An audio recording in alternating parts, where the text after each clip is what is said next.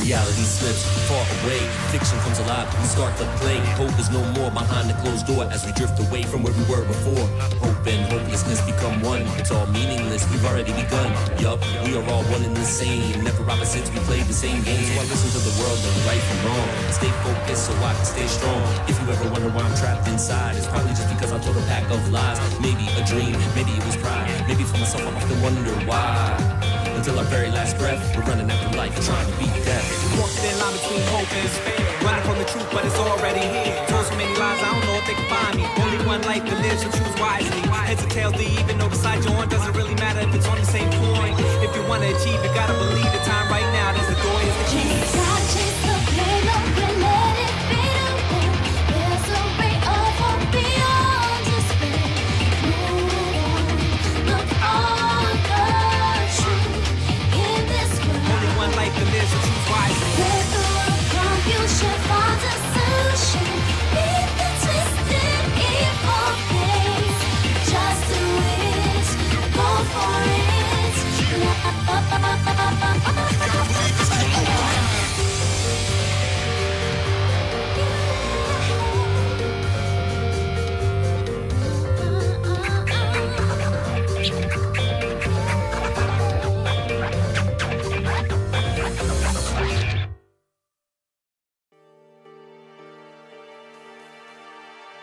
When I got to the dressing room,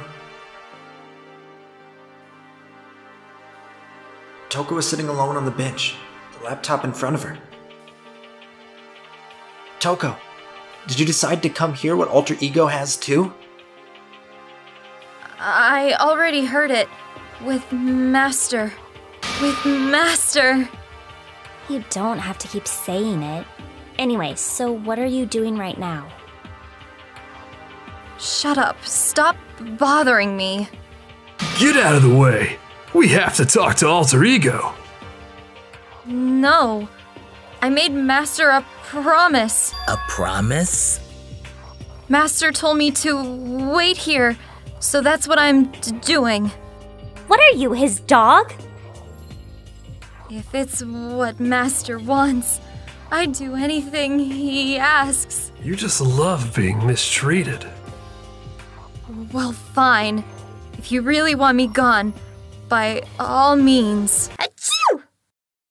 Hey guys, what's going on? We'd like you to move. Sure thing! Just kneel before me and beg! First a mega masochist, now a super sadist? Toko? Seriously, I'm asking you nicely to let us use the laptop. Didn't you hear what I said? I told you to kneel and beg! Come on, Makoto. Give her the old 1-2 combo. 1, drop to your knees. 2, beseech! Why are you acting like you're not part of this? I was as desperate as I felt. Finally, I did kneel down in front of her, and I said, "Please, I'm begging you. Will you please let us use the laptop?"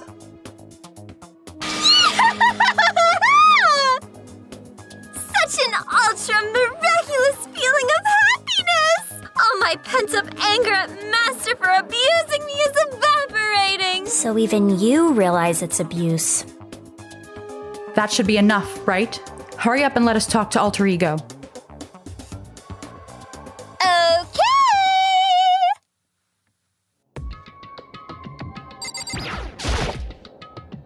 Everyone, come closer. I already told Byakuya, but I was finally able to crack open all the files that were on this laptop. Sorry to have kept you all waiting. Just what I thought. Finally, the time has come. I'm starting to get kinda nervous. I felt the same way. Resting on the keyboard, my hands had started to shake. Move. The single word was like a sharpened blade. Wounded, I moved to let her take over. Here we go. Kyoko began typing, the words appearing as fast as I could read them. Can you tell us what you found out? Sure, I analyzed the files and extracted all the useful information I could find. And one particularly important fact I discovered was that a certain plan had been put into effect here. To isolate the students of Hope's Peak Academy and create a communal life for them. That was the stated goal of the plan. But it was meant to be more than just a normal school life. The students were intended to live out the rest of their lives here. It's exactly the situation we found ourselves in. It's quite unthinkable, isn't it? And what's more, the one who came up with the plan was none other than the administrators of Hope's Peak themselves. What? Wait, hold on. Then the reason we've been imprisoned here? It wasn't the work of some psycho freak or criminal organization or whatever.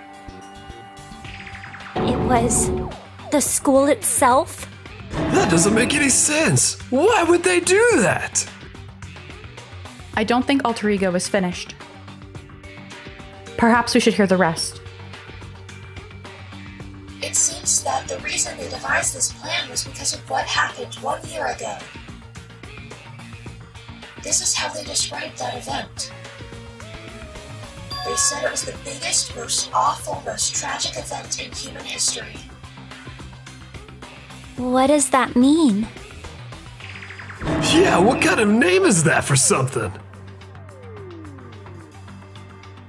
Otherwise known as the tragedy, it was apparently some sort of devastating occurrence.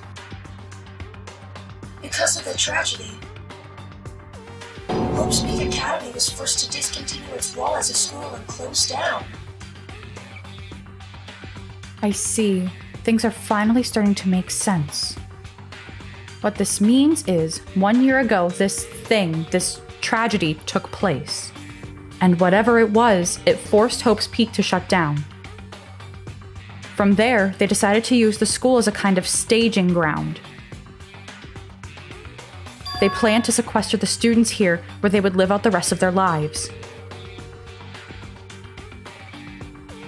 But why would the Hope's Peak administrators want to shut everyone in like that? And what could this tragic event have possibly been? In a flash, Kyoko had typed their questions into the computer. And the answer we got was... Sorry, I don't know. If that information was ever on this computer, it's gone now. I'm totally useless. I'm sorry. And that's all he said. Then, is this really the end? We get halfway through the answer and that's it? It would appear so. Disappointing. Oh, wait! There's one other thing I forgot to mention. I think it might be important. I believe it has to do with the mastermind. The mastermind? Kyoko's fingers moved even faster than they had so far. Did you figure out the mastermind's identity? No, that I still don't know, but I did find a clue, I think. The one leading the Hope's Peak staff, the one who finalized the plan to isolate you, was the Hope's Peak headmaster. So that same person may very well be the mastermind who planned this all out. And according to the files, the headmaster is a man in his late 30s. It seems possible, even likely, that he's somewhere in this school right now. The headmaster is here in the school?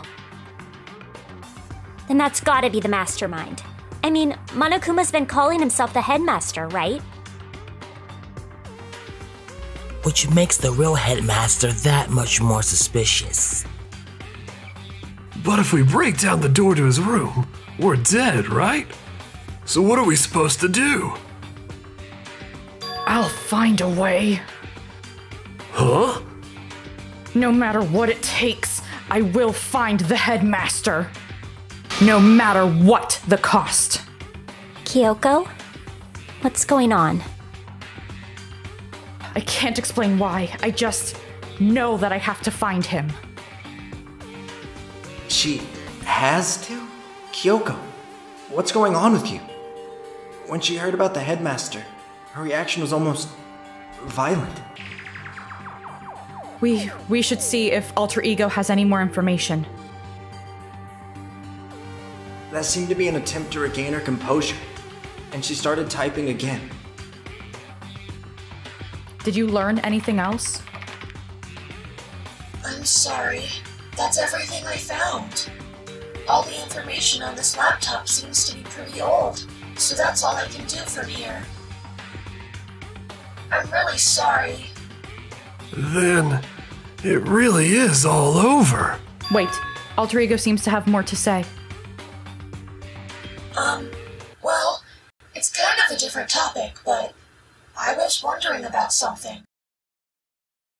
I haven't seen Celeste, Hifumi, or Taka since yesterday. A heavy silence fell across the room. The only sound was the flat, precise clicking of keys as Kyoko typed. They're all dead. What?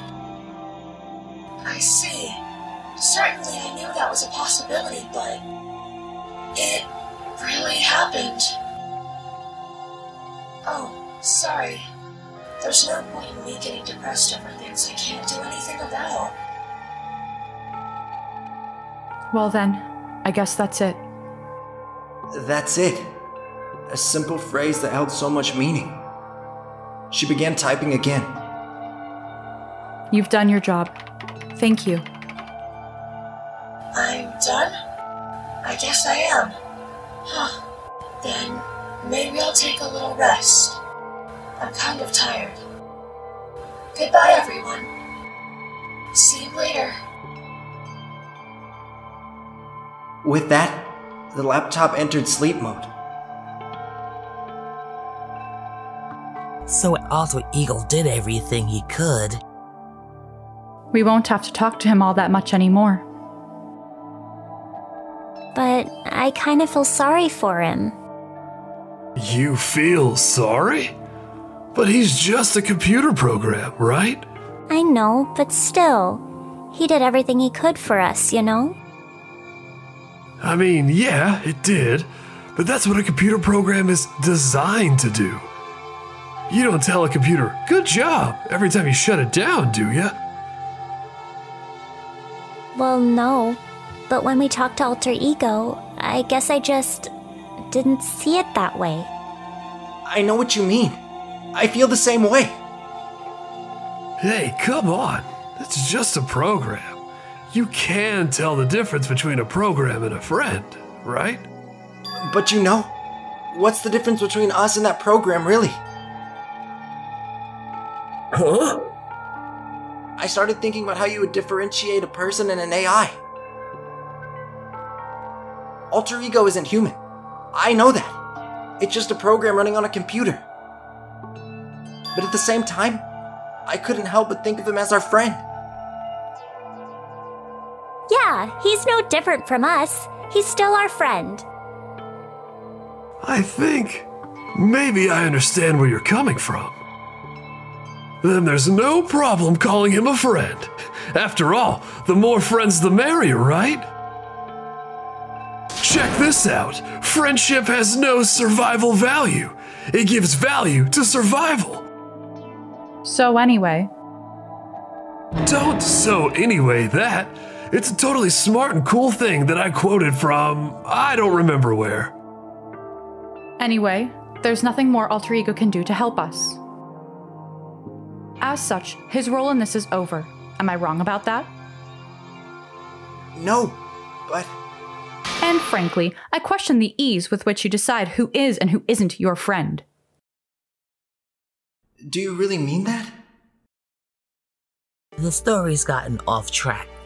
we should go over what Alter Ego said one more time.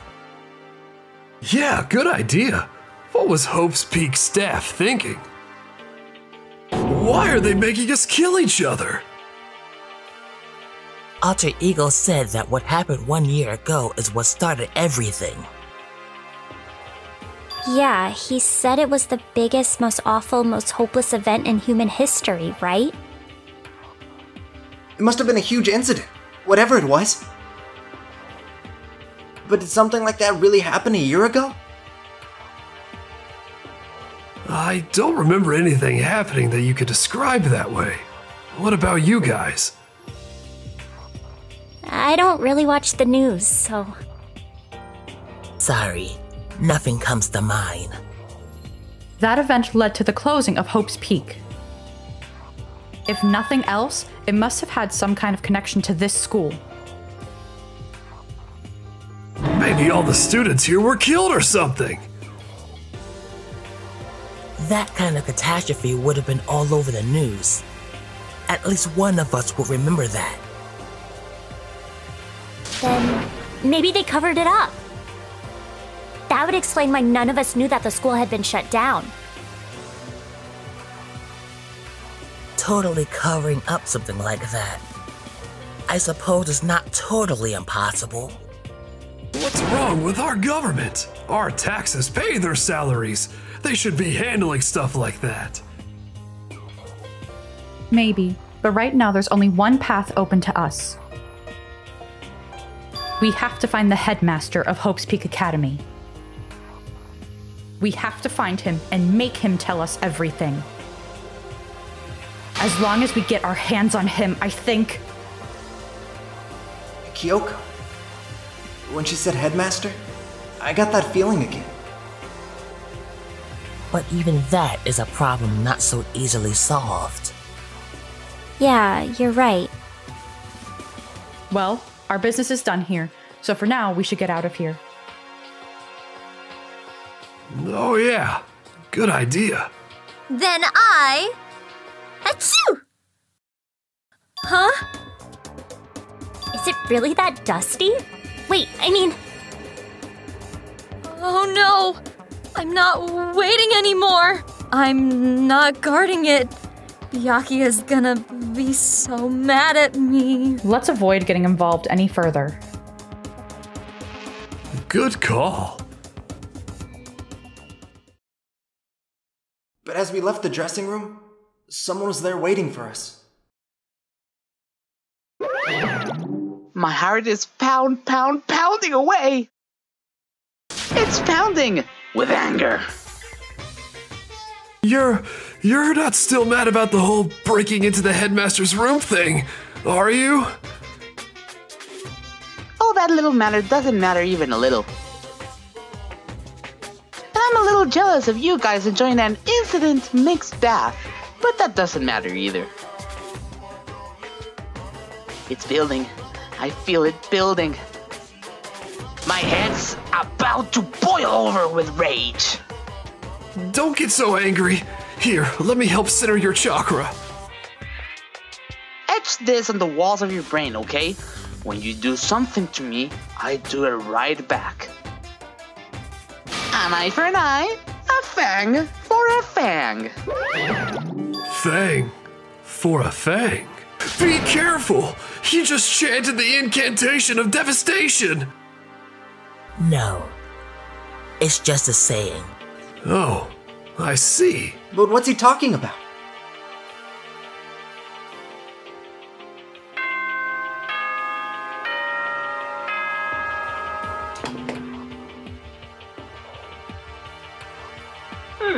Ahem. This is a school announcement. It is now 10 p.m.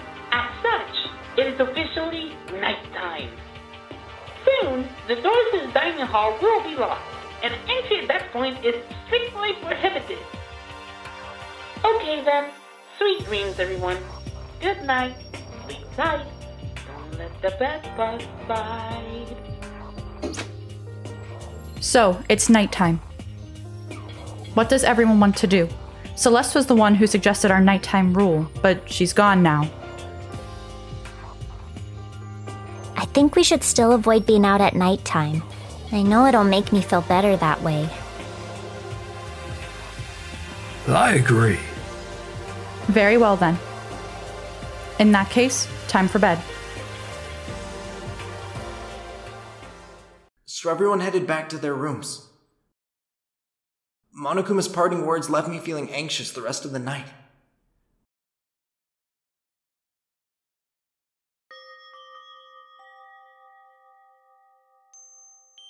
Once I was back in my room, I got lost in thought. What we'd learned from Alter Ego kept on spinning around and around in my mind. The administrators of Hope's Peak had planned all of this? They did it because of the tragedy which had happened a year before?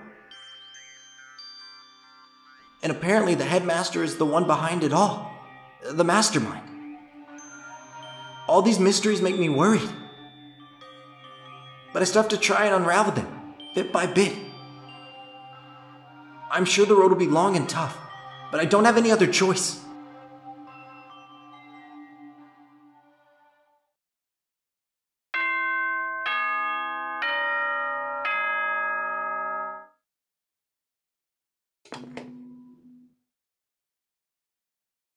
Good morning, everyone! It is now 7 a.m. and nighttime is officially over. Time to rise and shine. Get ready to greet another beautiful day. First things first, I need to head to the dining hall.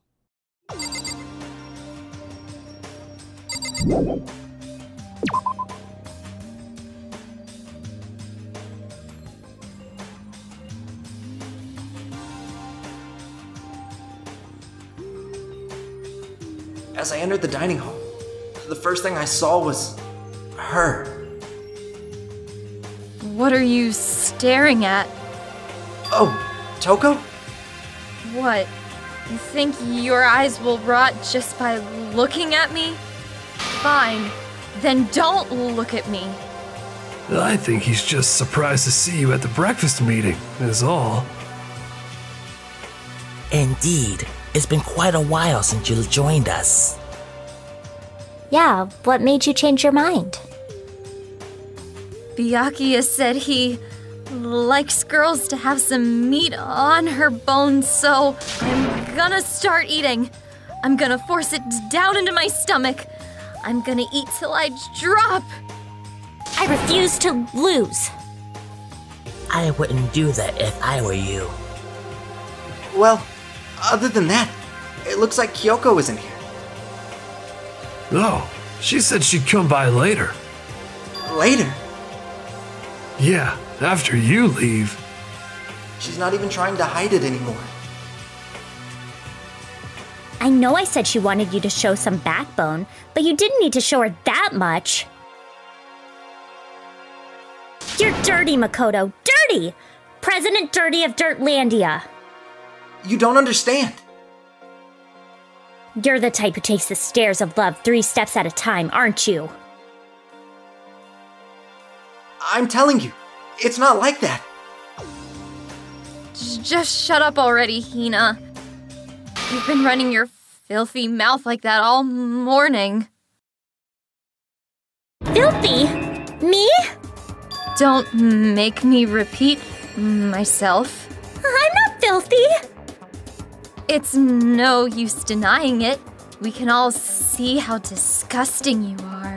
Shut up. You and that lusty body of yours. Night after night, you go out for your illicit club meetings.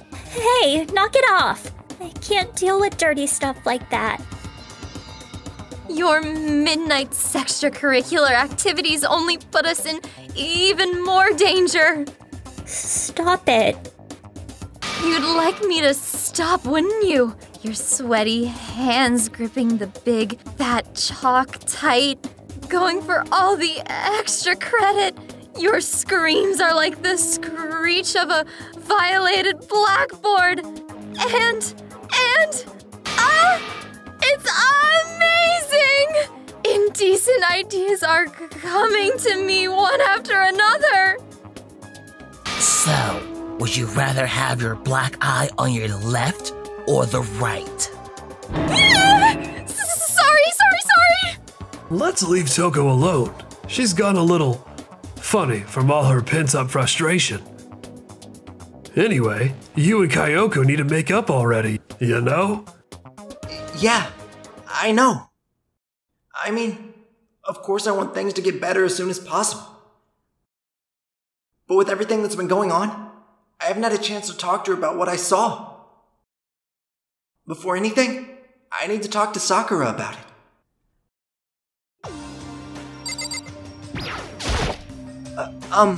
Sakura? What is it? Can you make some time later? I was hoping I could talk to you.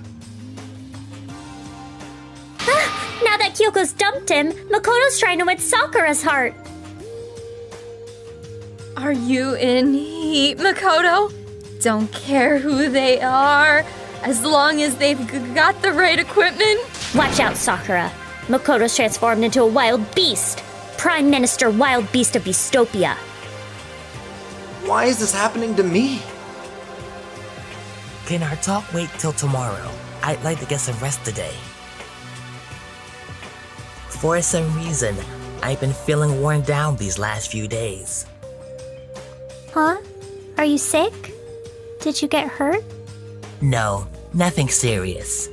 I've just had some minor aches and pains. Huh? Is that... It must be because of that battle.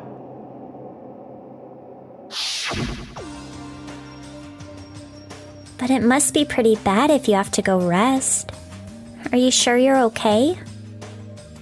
I'm sure a protein shake and some sleep will get me back on my feet. That's true. Protein is good for all kinds of stuff. You guys, worship protein. It's like your god or something. Makoto, I don't know what it is you want to talk to Sakura about, but save it till tomorrow. She's in pain. Yeah, I got it. Sorry. Well, for now, let's eat. Eat? I'm kinda nervous. Huh? How come? 'Cause I don't usually eat in front of other people. Ever since I was a kid, I'd eat by myself. What about your family? Oh, well, yeah.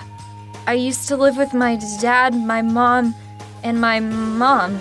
You had 2 moms? What?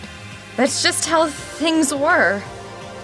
That's a serious issue. Just let it go. You're asking for trouble getting involved with her more than you have to. How dare you speak to me with that disgusting mouth of yours? Stop saying stuff like that! Anyway, I'm gonna go ahead and eat. If I don't, Kyoko will never show up. Pretty miserable situation, man.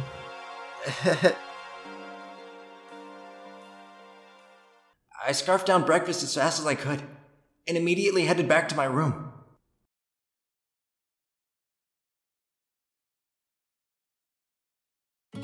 I'll have to wait till tomorrow to confront Sakura about what I saw. But in a way, I'm kinda relieved. It takes a lot of courage to stand face to face with Sakura and accuse her of something.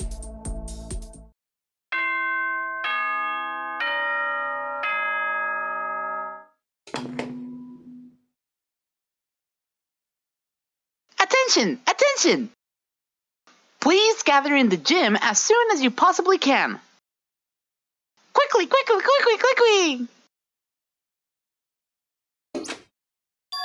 He made a special announcement to ask us to come to the gym. And he sounded pretty serious about it too.